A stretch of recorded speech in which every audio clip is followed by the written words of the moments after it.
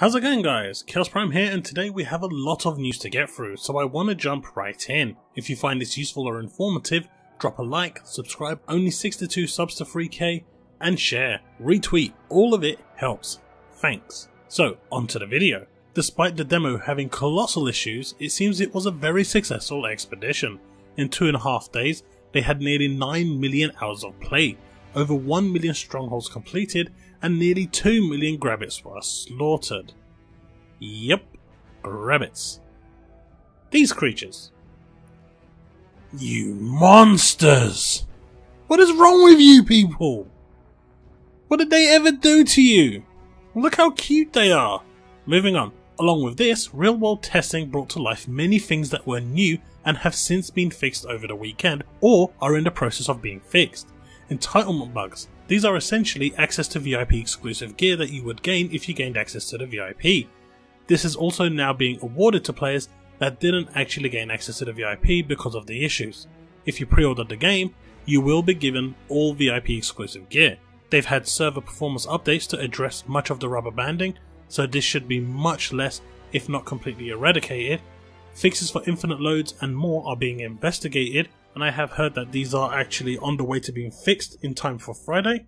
Platform bugs to validate Javelin unlocks, client and platform login bugs, especially on Xbox, who seem to have been hit the hardest. The demo being 6-7 weeks old is like an ancient museum piece now.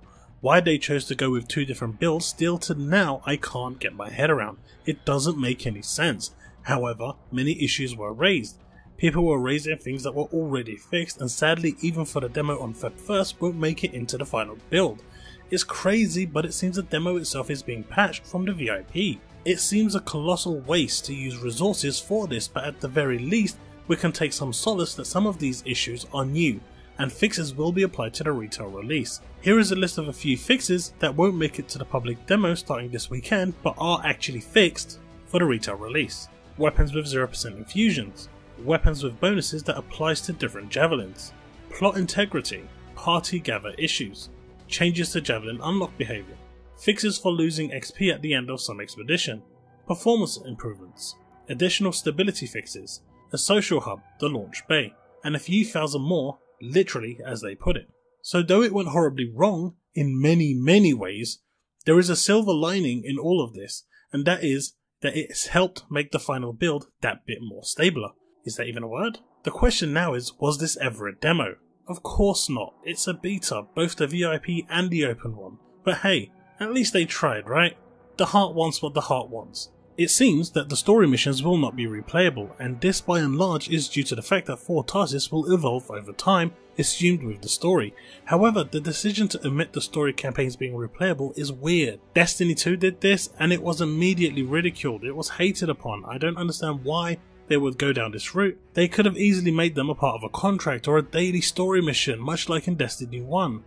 I really see this as an odd decision and hope it's something they can change and implement something like this post-launch. At launch, Anthem will only have 3 strongholds for users to do.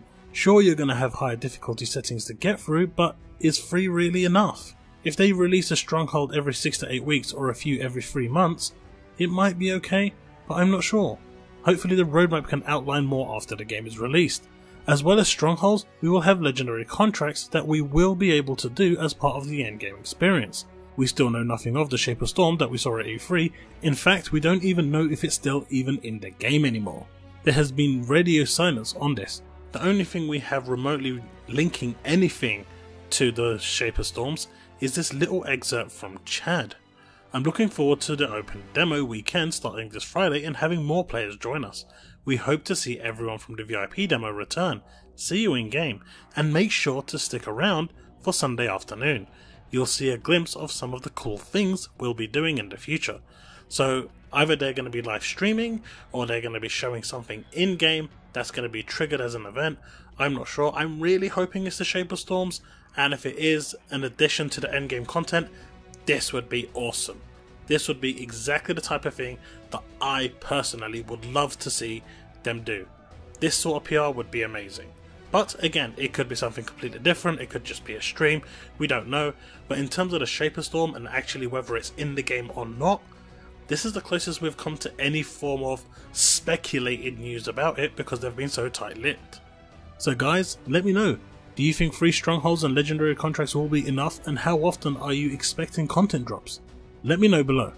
Next I wanted to talk about something quite different, the misconceptions of the demo compared to the latest build, which is pretty much gold now. It's so disheartening to read and see so many people on forums and YouTube completely bashing the game for the dismal launch it had.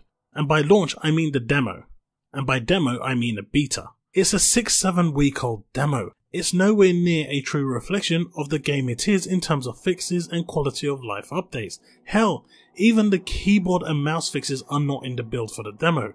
It's a real shame, and the screenshot of the microtransaction store has done nothing to help the situation. The devs have come forward and have said those prices are not final, but EA has such a bad reputation, it's hard. I just hope those that are watching this video will understand that a demo that is 6-7 weeks old in build is prehistoric. I mean, it pretty much predates back to the Big Bang. I mean, you would expect to see it featured more in movies like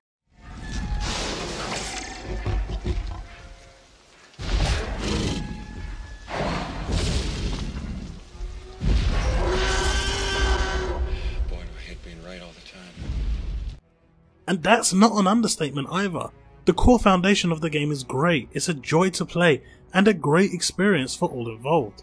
So don't let something that is this old mar your perception. If you enjoyed the core of the game, the missions, the stronghold, the final release will simply have more of this. Even with it being a demo and an old build, they have been working around the clock to fix issues, especially the notorious 95% loading bug, even though the issue is more widespread, and it seems ISP issues were also partly to blame with what I assumed earlier was server disconnects. The final release has many fixes that the demo simply will not get, and it's for this reason why I think BioWare made a mammoth of an error in having two distinct versions of the build and not having one closer to the final product. Simply put, having two versions seems to be counterproductive and damaging the reputation more than it's helping.